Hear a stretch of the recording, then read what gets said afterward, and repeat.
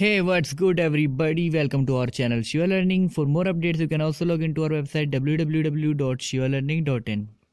Hope you all are doing great और काफ़ी आपकी अच्छी प्रिपरेशन चल रही है। तो इसी बीच मैं आपको एक इन्फॉर्मेशन दे दूं।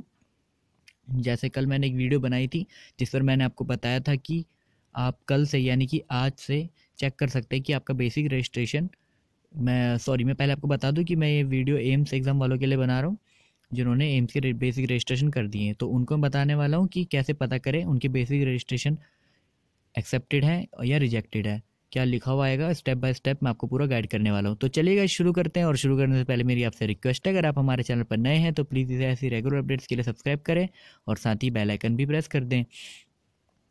तो भाई सबसे पहले आपको एम्स की ऑफिशियल वेबसाइट aimsexam.org पर जाना है और देन उसके बाद आपको होम पेज कुछ ऐसा खुला दिखेगा। देन उसके बाद आपको एकेडमिक कोर्सेज़ वाला ऑप्शन सेलेक्ट कर लेना है और जैसे आप इस पर क्लिक करेंगे उसके बाद आपके पास कुछ ऐसी विंडो खुलेगी और जिसमें कुछ कोर्सेज़ के नाम लिखे होंगे और उनकी ब्रांचेस। तो आपको मेडिसिन में MBBS पर जाके क्लिक कर देना है और देन जैसे ही आप उस पर क्लिक करते हैं तो आपको सिंपली एक ऐसा पेज खुला दिखेगा और उस पर भी आपको प्रोसीड करना है। प्रोसीड्स और क्लोज दो ऑप्शन आएंगे, आपको प्रोसीड पर क्लिक करना है।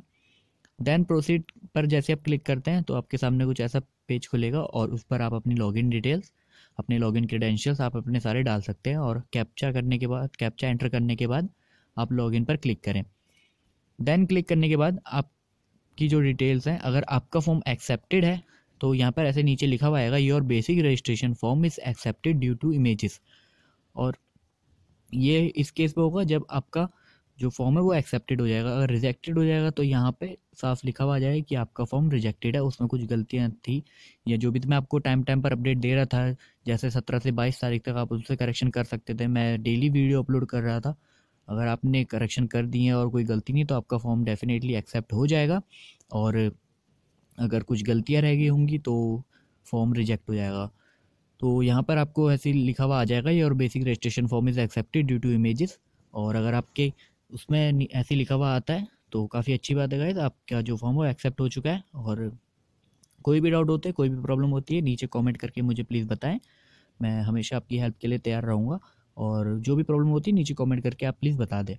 तो ऐसी ही रेगुलर अपडेट्स के लिए हमारा चैनल शिवा लर्निंग जरूर सब्सक्राइब कर लीजिए। एम्स, नीट और जेई की अपडेट्स मैं आपको रेगुलर देता रहता हूँ क्योंकि अब थोड़े से महीने बचे तो मेरा पूरा फोकस अब तीनों पर ही है, तीनों एग्ज़ाम्स के एस्पिरेंट्स पर। और ऐसे ही मिलते हैं नई वीडियो में ऐसी नई जानकारियों के साथ। तब तक चाहते हैं आपसे